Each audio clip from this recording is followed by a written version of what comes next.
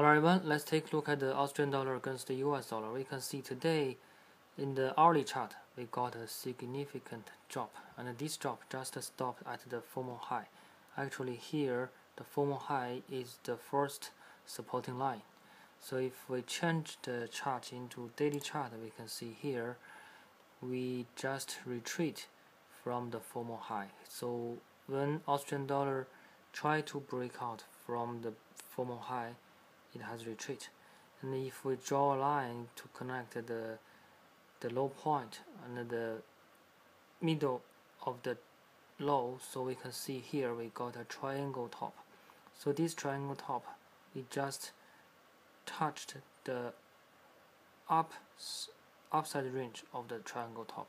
So in my opinion, if Australian dollar cannot make a breakout from this triangle top, it's very likely for it to have a drop.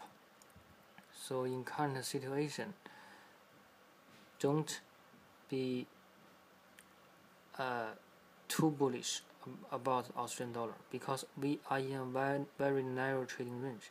And also we can see from the daily chart that we just retreat from the formal high. So this is a very important signal for the market that the market is hesitate to break out from here.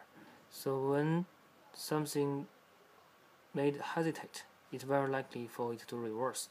So should be careful here. Thank you.